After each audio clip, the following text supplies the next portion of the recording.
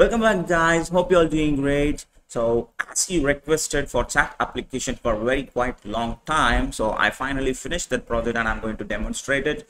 Well, this project is completely built by using the Expo CLI and by using the Firebase as you requested. Well, let me show you the UI. We having this login screen over here, and we can able to see that also we have the create here option also. If you don't have an account yet, all you have to do is to click create here, so that will take the user to create a new account for our chat application. So if I click this option, so that will brings the available avatars, so you can able to choose the avatar which are listed below over here.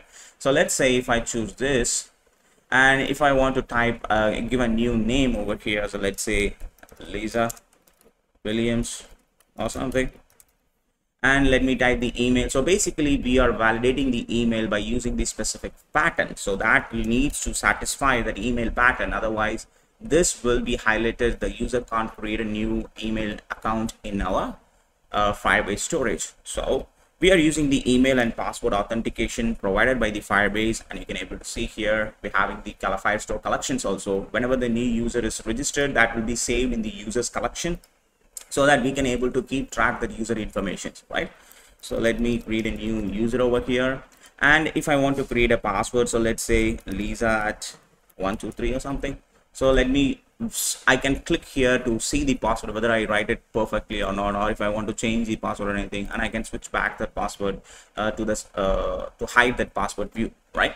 So if I click this sign up, so this will register this user in the Firebase, and you can able to see that new user should create it over here somewhere. Where it is, here it is. The new user is registered, and then once the user is registered successfully, he will be authenticated to the home screen directly, because the user is registered, so he will be directly authenticated to the home screen. And we are using the Redux to store this user information, so that I can able to access this user information throughout anywhere inside any child components. And once he registered and he navigated to the home screen, he can able to see all the that chat rooms which is already available over there. So now you can see we having the chat rooms which is already been created. So let's say I'm going to create a new chat room, so Lisa chat room or something.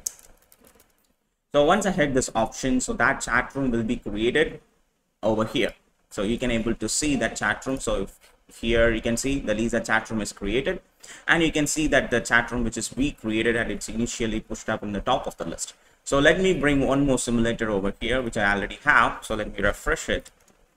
All right, so you can able to see that I do have logged in over here as a different user.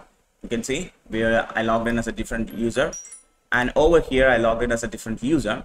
So let me navigate into the Lisa chat room over here also. So let's say hi buddy. So you can see here when I bring the official keyboard of that simulator, you can see the entire UI it's been popped up, so that you can able to see that complete keyboard settings every time whenever you are opening the keyboard, just like normally what we have in the chat application. Now if I tap this, so you can able to see that it's showing hi buddy and the time which we sent that message, and here you can see who sent that message and what is the message and which time he received that message. So now if I send any message as a reply, let's say hello there, so if I tap this, and now we can able to see that message is instantly appeared over there. So we have the live relay of the chat whatever we having over here. And if I navigate to the profile screen, and there you can able to see all the options related to that profile, and basically this media shared option is just a dummy images. We are not having the media sharing options yet in this application. Maybe in the future we can upgrade it, the live media shares and also.